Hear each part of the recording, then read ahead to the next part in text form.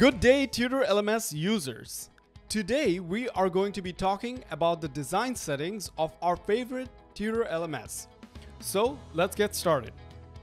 First up, we have the option to change the course builder page logo. So we can upload an image here.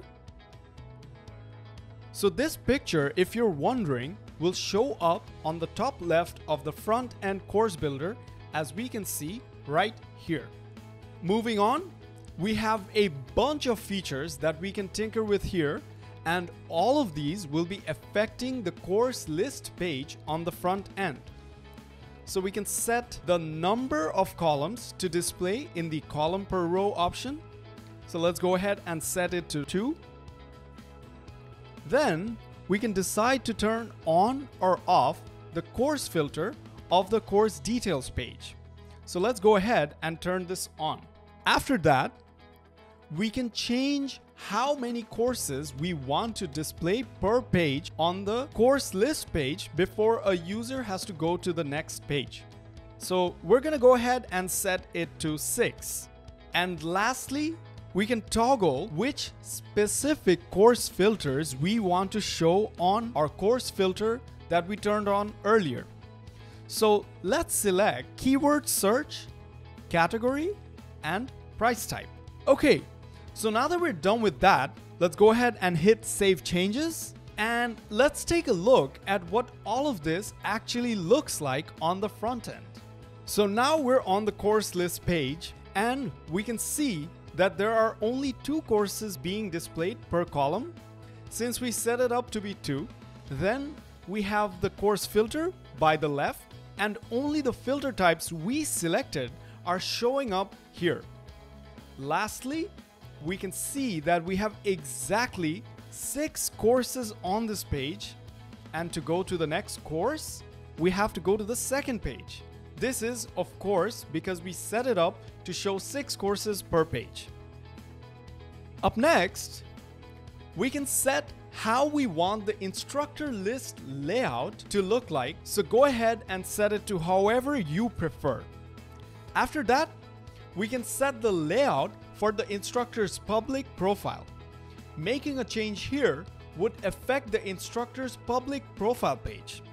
So let's go ahead and set it to minimal, and then we can see that since we have set the layout to be minimal, this is what the layout looks like. The next option is the same, as whatever layout you select here will affect a student's public profile on your site. Alright, so now we come to the course details section of the design settings. So there's a lot to take in here, but trust us, it's very simple. The toggles themselves are very self-explanatory, where you can either choose to toggle on or off a specific option. So let's say we decided to turn on Q&A, instructor info, material, and let's say progress bar.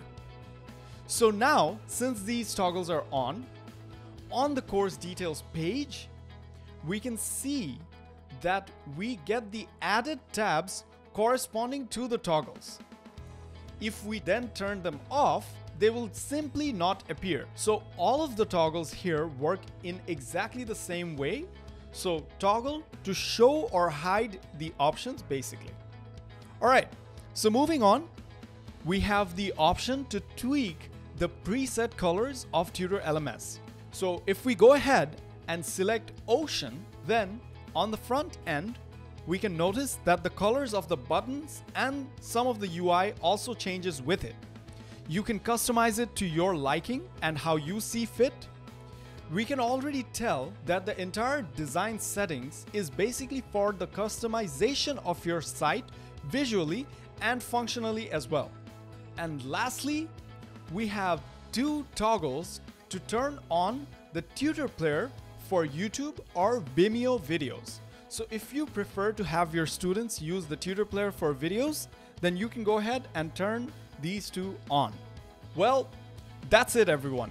We hope that this tutorial helped you out, and as always, like this video if you found it helpful, and of course comment down below if you have any questions. Bye bye.